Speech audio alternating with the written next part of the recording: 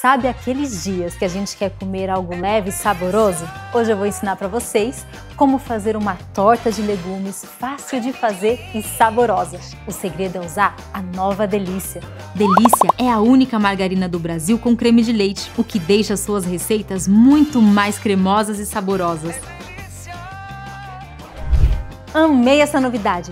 Vamos testar já com o recheio da massa. É um recheio leve, saudável e muito saboroso. E o primeiro ingrediente é a delícia com creme de leite.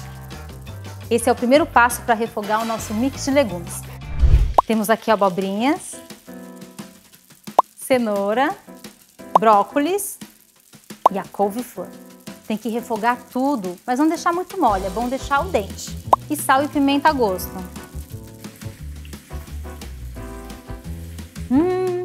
Recheio pronto! Agora vamos para o preparo da massa.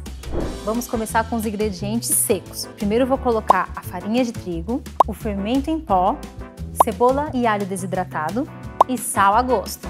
E agora o ingrediente principal, a nova delícia cremosa. Olha o ponto da nossa farofa, ó. Ficou úmida, isso é importante. E para colocar os ingredientes líquidos, vamos abrir um espacinho no meio da nossa farofinha. 2 ovos e o leite. Agora é só misturar. Depois que a massa ficou homogênea, o ponto dela é esse, desgrudando da mão.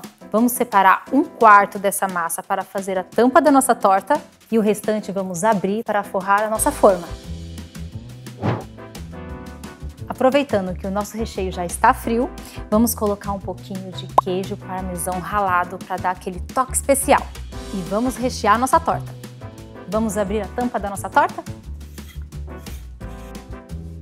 Essa massa é importante ela ficar em contato com o recheio, tá?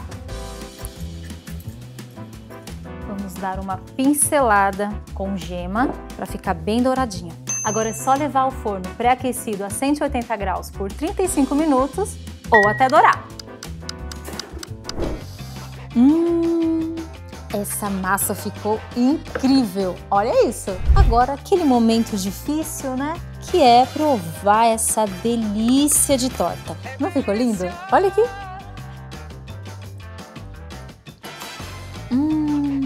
E se você quiser ter um momento ainda mais delicioso aí na sua casa, já sabe, experimente a nova delícia com creme de leite. Eu tô aqui. Alguém tá servido? Quer, Marina? Vem cá, pra fazer. Não, eu vou comer tudo.